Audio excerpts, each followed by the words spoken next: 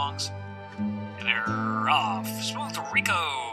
Fast out of the gate, it opened up a 2.5, almost 3 length lead early. Smooth Rico with a clear advantage in that opening 1/8 of a mile. As Sea to Air moves along into the second spot on the chase, and Irish Warlock is in third position. AMANI'S EAGLE on the far outside, racing in fourth in the clear. No Easy Days at a half length. Sea to Air putting pressure on from the outside in second. They're going a solid clip. It's 3 lengths back. Irish Warlock is in third. Then it's No Easy Days on his side in fourth. A Rascally Rebel is racing in fifth position, heading into the turn, and they are followed by Disputed Notion and General News as they head on for the far turn, pulled up out of the races. AMANI'S Eagle.